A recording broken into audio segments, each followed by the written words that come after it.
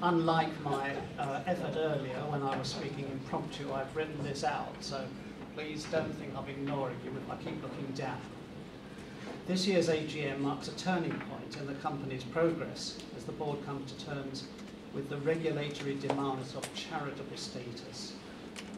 The financial year to 31st of January 2013 was the company's first full year as a charity, since successfully registering with the Charity Commission in November 2011. Our 2012-13 annual report and audited accounts will therefore be posted on the Charity Commission website, in addition to being filed at Companies House. Once they've been formally approved and signed off by the board, with the auditors having signed off on their audit report for that year, which, by the way, is now under the Charities Act 2011. Mindful of this, we've been taking extra care to ensure that our statutory accounts under the Companies Act and our annual report under both acts comply fully with the Charities SORP 2005. That's the Statement of Recommended Practice on Accounting and Reporting by Charities. At the same time, we've been reviewing our compliance with company law in that regard, and so you will note that we're not asking today's meeting to, quote, approve those documents, as was always done before the incorporation of our company. Instead, once the 2012-13 annual report and audited accounts are approved by the board, probably in mid-July, they will be filed with the authorities and at the same time circulated to all our members, as is required by company law and well before the October deadline for that. That is also what had to be done for the 2011-12 report and accounts, which were signed off only some weeks after the June 2012 AGM, and then posted on the Wikimedia website as well as being filed at Companies House. However, normal practice for company AGMs includes the formality of, quote, presenting to the company membership the signed-off annual report and accounts for the previous financial year, usually circulated beforehand for that purpose, and with a Q&A session at the AGM to afford members the opportunity to engage with the board on any aspect of its administration for that year in the light of those documents. Of course, that means you would have to have read the annual report and accounts to be able to engage with the board on what they've been doing. That's part of the duty of membership. To be able to do this in future, we're proposing to arrange for next year's AGM to be in September perhaps instead of June, this allowing more time for completion of the annual audit. Meanwhile, as a preview from our draft 2012-13 annual report and accounts, as discussed yesterday with the auditors, I can tell you that our total income was just over 425,000, compared with nearly 700,000 for 2011-12, primarily voluntary income from our numerous supporters among the Wiki community, and that out of over 850,000 in reserves of unspent income from previous years, we made a grant of 510,000 to the Wikimedia Foundation last year for distribution to other chapters out of its Grants Dissemination Fund. That was nearly double the grant we made to them in 2011-12. Other expenditure last year totaled 477,000 compared with 151,000 in 2011-12, thus a threefold increase, which is worth bearing in mind, showing the growth of this company.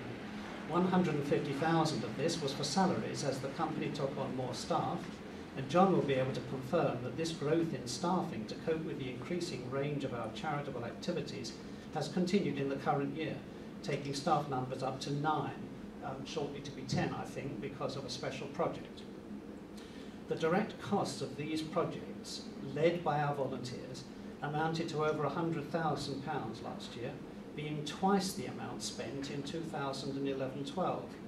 Similarly, the direct costs of our fundraising activities also doubled, from 24,000 to 48,000 last year.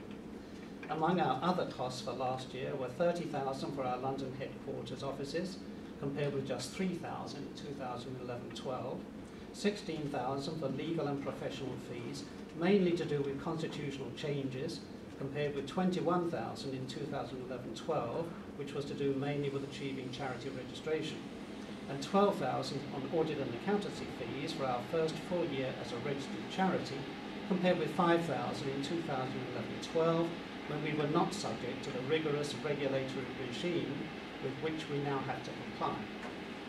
That left us with corporate free reserves of just over £260,000 after setting aside as a designated fund the €40,000, that's £35,000, that we were committed to contributing towards the Europeana project under our existing agreement with our project partners.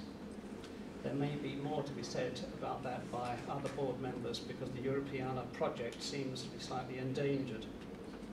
As the real need during a time of such rapid expansion as we are now experiencing is to protect our standing costs, that is to say, the costs we are committed to, whether or not we have to cut back on project activities, in the perhaps unlikely event of an unexpected financial crisis occurring again, and I mean national crises, not a crisis in Wikimedia, I calculate that this £260,000 represents just 6 months' worth of our present level of over £500,000 annual expenditure on staff costs, premises and constitutional costs. Whereas at 31 January 2012, on the same basis, we actually had 36 months of cover for such costs in hand as free reserves. So it is unsurprising that this year the grant funding is the other way round, with a substantial contribution for the financing of our 2013 to 14 budget coming from the Foundation, nearly £1/3 in fact. For the current financial year, we have, as you know, an agreed budget of some £750,000. This is mainly spread over a very wide variety of public benefit charitable projects, including direct project costs of £70,000 for Europeana and other international projects, £84,000 for GLAM, nearly £50,000 for general outreach projects, such as Train the Trainers, plus recently agreed £25,000 grant towards WikiConference Welsh Pathways project, which is being funded mainly by the Welsh Government. Also £35,000 for educational programmes and £40,000 for various project grants and travel grants. The 5-year strategic plan we're now developing envisages further expansion that will take us into the ranks of the multi-million-pound UK charities with even more rigorous compliance requirements. We have therefore been developing a project-based internal financial management reporting system for quarterly reporting to the board through the Audit and Risk Committee that we have established, which took place shortly after I joined the board in February, and with the first of these new style management reports expected to come to the mid-July board meeting. That will also facilitate our accounting for annual expenditure on the same project-by-project basis in our statutory accounts for 2013-14 onwards, as is required by the charities sought for all the larger charities, instead of using the expense-based presentation that smaller charities are allowed to opt for and which we have been using up to now. As the driver for the current upgrading of the board's internal management systems and procedures, we've been working our way through the 50 or so recommendations that came out of last year's independent review of our governance. This review was, as you know, at the instigation of the Foundation and was carried out by the Compass Partnership. Their report in January 2013, just before I was co-opted, has since formed the basis for the board's step-by-step implementation of the best practice principles that we are now expected as a high-profile charity within the world's leading regulatory regime for charities to adhere to. The Audit and Risk Committee, on which, as Honorary Treasurer, I serve as one among 3 trustees, the others being Doug and Ashley, was one outcome from that implementation. The ARC held its first meeting at the end of April, nothing to do with the floods, by the way, timed to dovetail with the May board meeting, a pattern we will aim to follow for the future. Another outcome was the establishment of the Governance Committee, on which I serve along with Chris and Mike, to guide the board through all these steps towards the height of best practice in charity governance that we must now be seen to follow.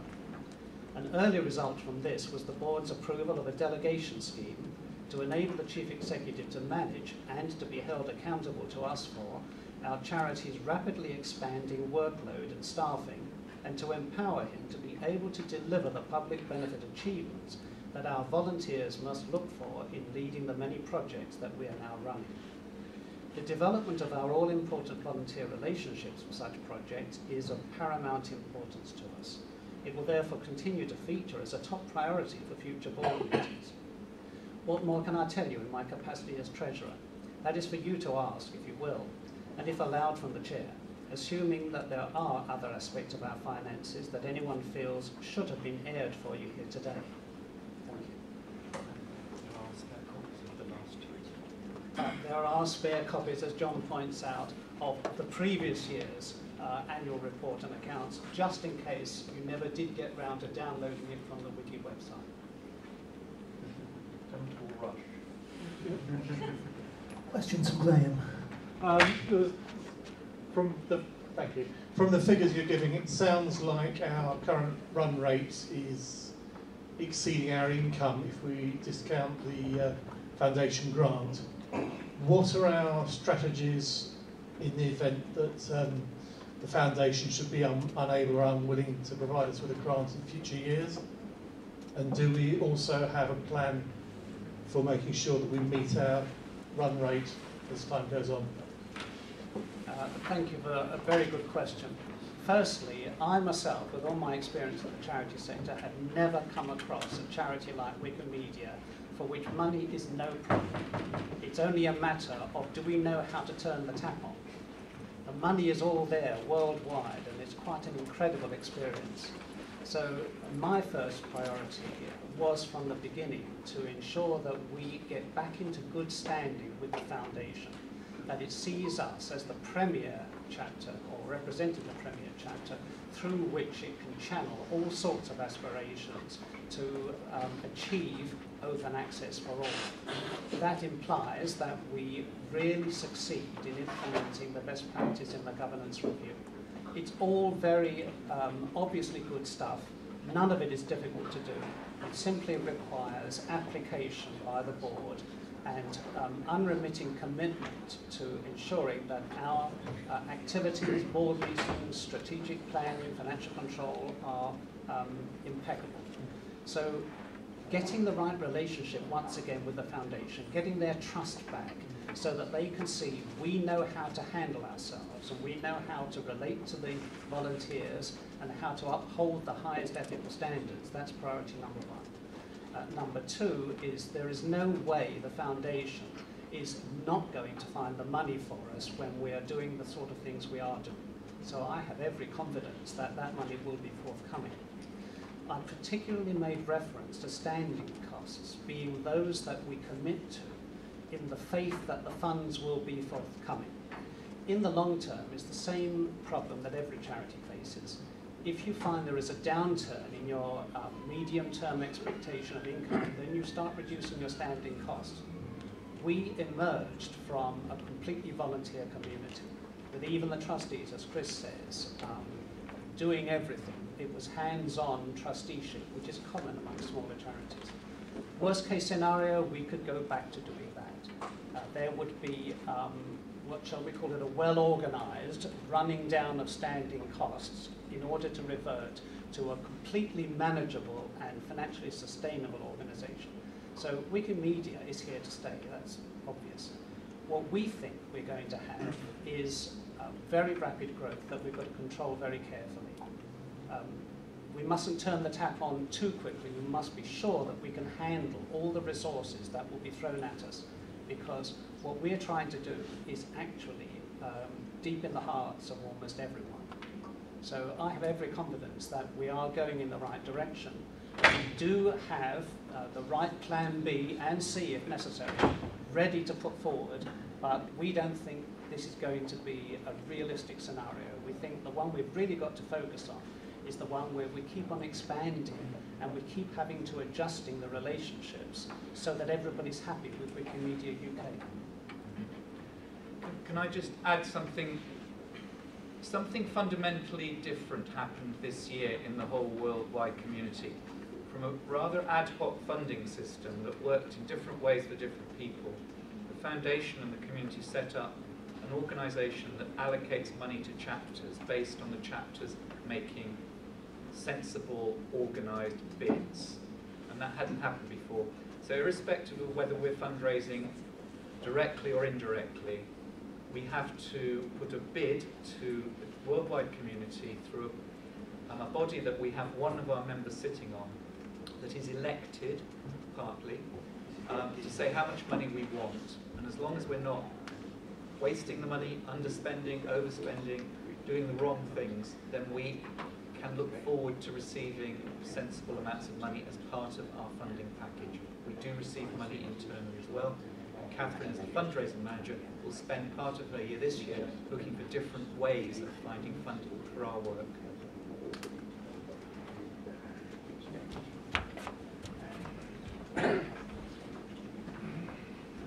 Thanks. Given that the income and expenditure for last year were very different from the one previously, can you say whether that was pretty close to what your expectations were?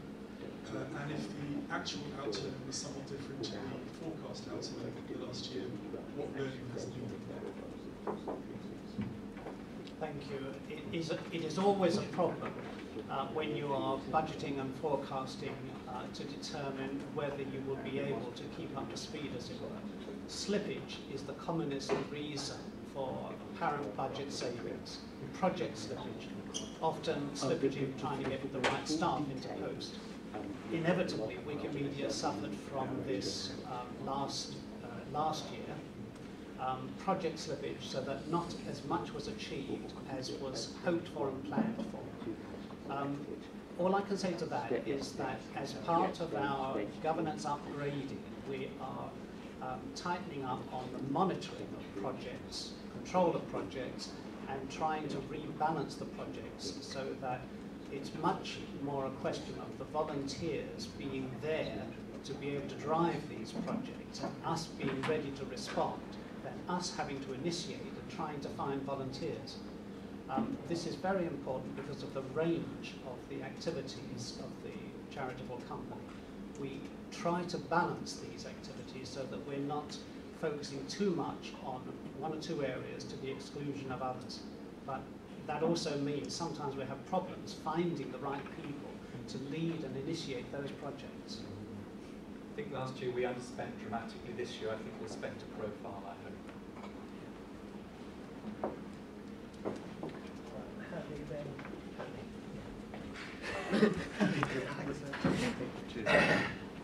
I'll be brief. This is probably a question best suited to all three of you, actually.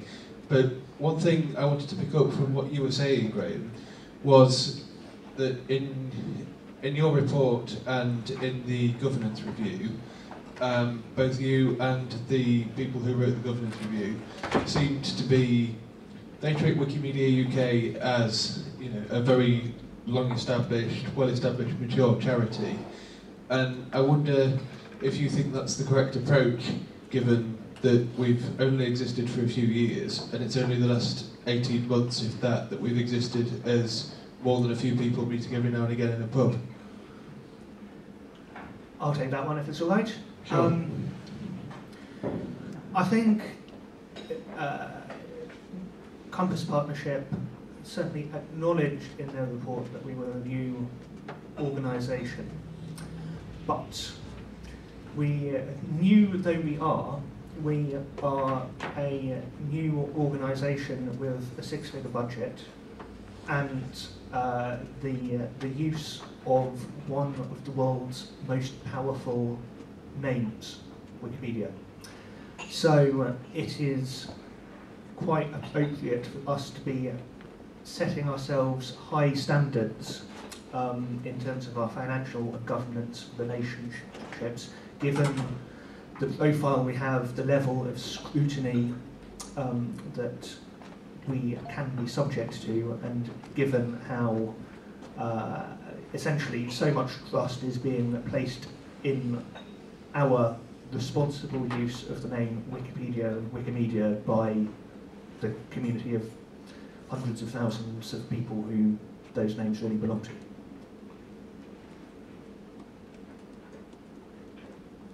Hi, I'm going to ask a question I probably shouldn't be asking because I don't know very much about the subject, but I'm going to go with it anyway.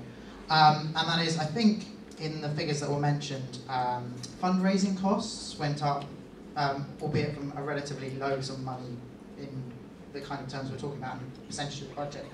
I think I know why that is, but does anyone on the panel or in the audience could give a bit more of an indication, and also whether that is part of a trend as the chapter looks to expand its activities without deliberately, rather than accidentally, each bit of the budget inflating steadily across a series of years. The short answer is the spending doubled from 2011-12 to 2012-13, but in the current activity plan, I believe it's back down again to only a similar level to 2011-12. Now, it could well go up after that, but Chris will be able to comment. Yes. So this is the sort of thing a chair shouldn't really know, but I only do because I was so involved in fundraising in 2011-12 for the chapter. To a large extent, it is down to the costs of collecting regular direct debit payments. The processing costs. And each monthly instalment from a donor has a cost of some pence to it. And PayPal, yes. That £1 million all in PayPal mostly. So that's different direct debit versus whether you're being a direct fund handler in... Yes. So the costs will go down because we're not taking the payments directly ourselves. Yes. Though, in fact, the costs will still be incurred just by the Wikimedia Foundation, and they won't pass through our books.